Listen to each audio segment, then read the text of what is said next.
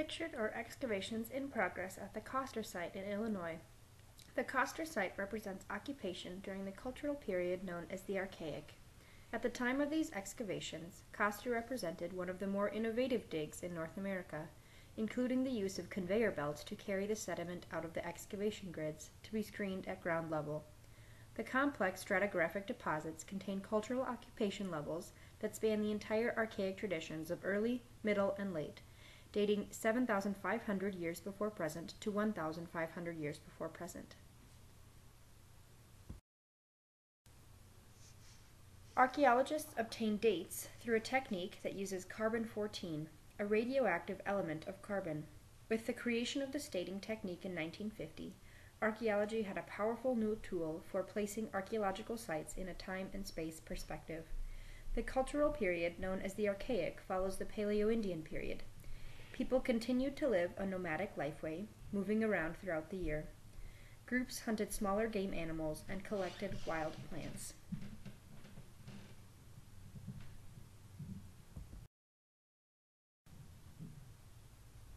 In the northern plains, the Archaic cultural period begins at approximately 7,500 years before present and continues until about 1,500 years before present.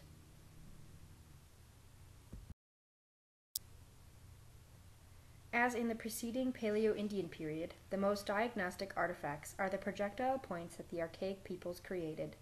These projectile points were used with the atlatl or spear thrower. In the northern plains, the current chronology for the archaic lifeway is divided into early, middle, and late stages.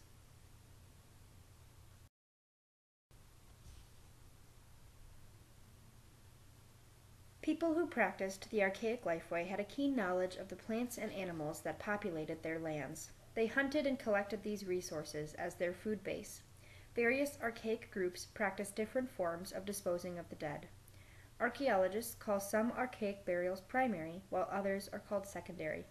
The secondary burials involved allowing the deceased body to decompose above ground and then burying the remains in what is known as a secondary burial. Cremation of the deceased was also practiced by some groups.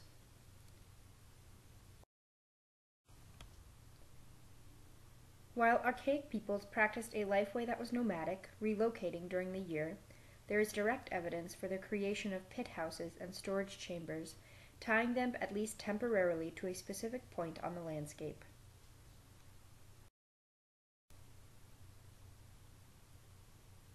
One of the hallmarks of the Archaic period was the introduction of projectile points that were notched or stemmed, narrowed at the base.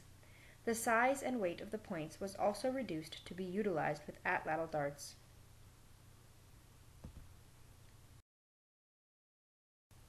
The archaic toolkits contained a broad range of ground stone tools, especially for grinding and processing seeds and woodworking.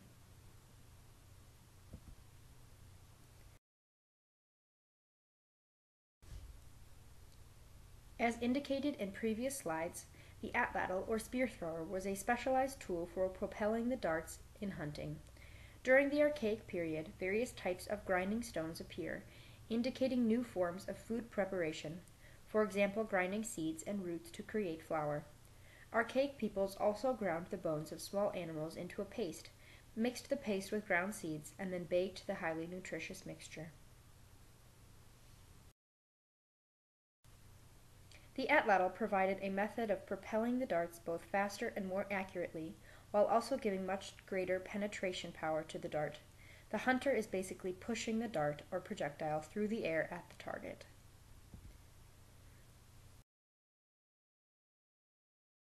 Across the New World, the archaic lifeway spanned approximately 7,000 years plus in time and laid the base for what would eventually emerge as a more settled lifeway with semi-permanent horticultural villages.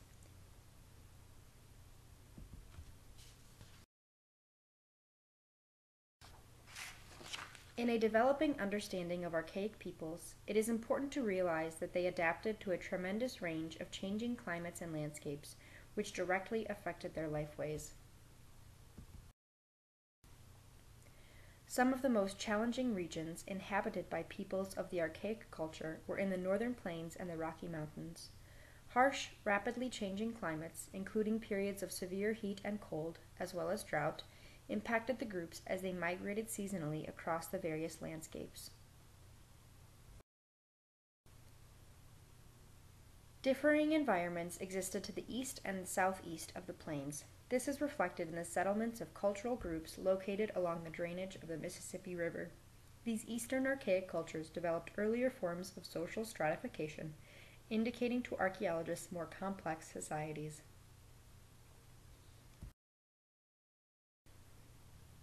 During the Archaic, huge herds of bison evolved across the plains of North America. The techniques of hunting bison became extraordinarily sophisticated. Hunters killed both individual animals and bison herds.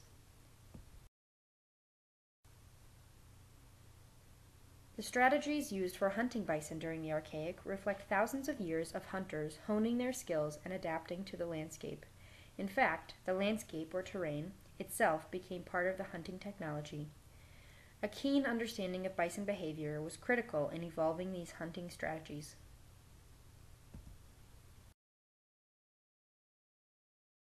The Canadian site of Head Smashed In is a perfect example of humans utilizing a series of complex landforms to create a hunting mechanism that was reused over a period of hundreds of generations. Head Smashed In is a World Heritage Site.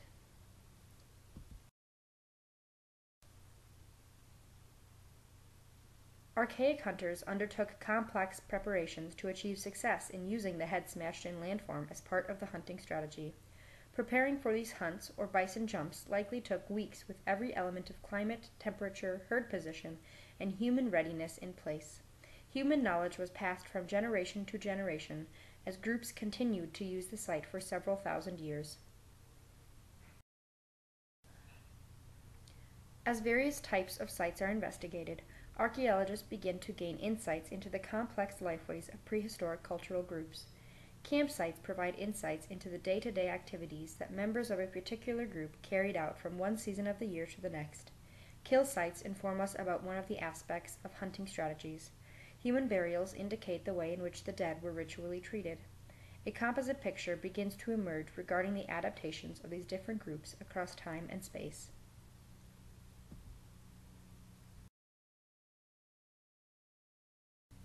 Two important archaic sites in the northwestern plains are located in Wyoming.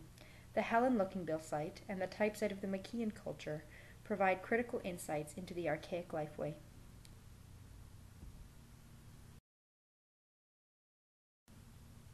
The Archaic is divided into early, middle, and late time periods. These divisions allow investigators to identify and more accurately describe cultural changes and adaptations that were occurring. As climate changed over several thousand years, human groups were forced to make adaptive changes and adjustments to specific landscapes in response to these environmental circumstances.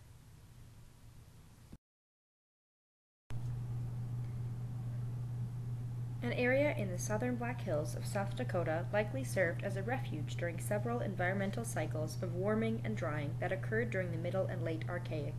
During periods of drought, people were pushed off the plains and into regions where water and food were available. These zones on the landscape contained freshwater springs that supported plants and animals, and in turn human groups.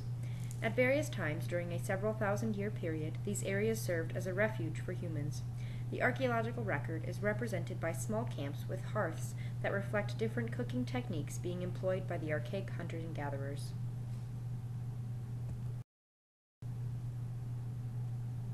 One can imagine that these restricted areas that had good water, plants, and animals were an oasis for the human groups.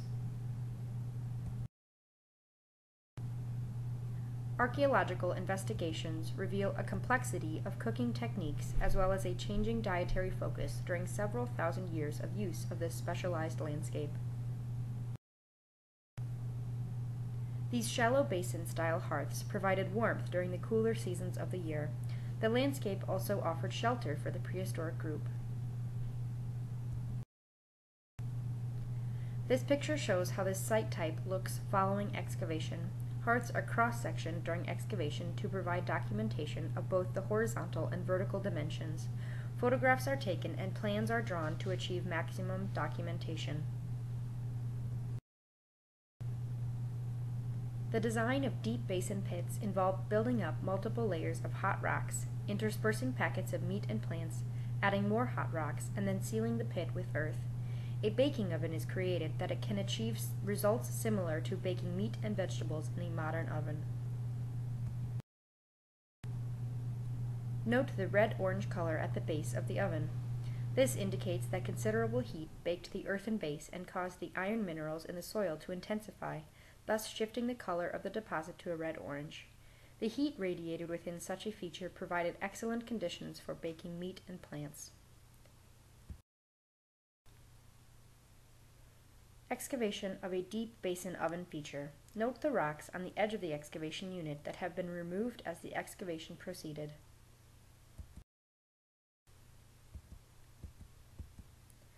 These archaeological features had a specialized function to allow the production of bone grease. Bone grease was extracted by crushing the bone elements of an animal and then boiling this crushed bone to render and extract the grease. When the grease floated to the surface of the boiling water, it was skimmed off and added to dried meat to produce a very nutritious food today known as pemmican. One pit contained a hide, animal skin liner, which held water. The water was brought to a boil by lifting hot rocks from an adjoining fire pit into the liquid. When enough hot rocks were added to bring the water to a boil, the fresh crushed bone was added and the resulting bone grease was skimmed off. Examples of a stone boiling complex. The deeper pits on the right in the photo served to heat rock, which was then lifted into the hide-lined pit on the left to extract bone grease.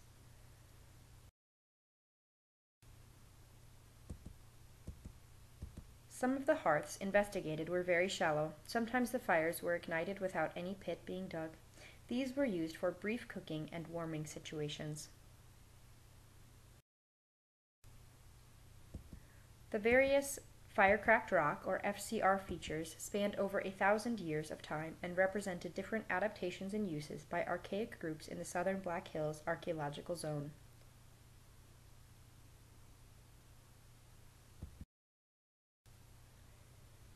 One of the analytical techniques available to archaeologists today is the study of residues. In the case of some of the excavated hearths, it was possible to extract residue from specimens of fire-cracked rock to determine some of the plants and animals that were cooked by the prehistoric inhabitants.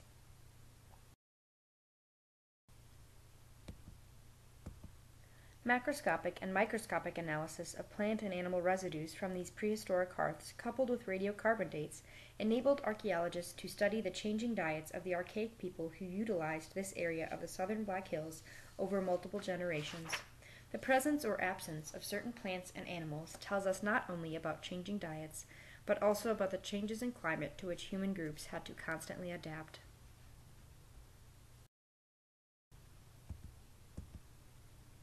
Archaic peoples practiced a nomadic lifeway. They moved over a vast landscape, traveling across several hundred square miles in a 12-month cycle. The analysis of the remains of their small camps and hearths provides an understanding of which environments were utilized during the changing seasons of the year. The archaic people possessed a deep time knowledge of which plants and what animals would be available in the different regions that were their home territory. Archaeology is an interdisciplinary field of study. Specialists from the fields of chemistry, biology, botany, zoology, geomorphology, and physics contributed to the study of the archaic hearth features in the southern Black Hills. When cooperating scientists bring their specialized analyses to a research project, the resulting insights are greatly enhanced. As the various artifacts and sites that we have considered in this presentation demonstrate, understanding how human groups of the distant past lived and adapted to their environments greatly enriches our understanding of ourselves and the complexity of human culture.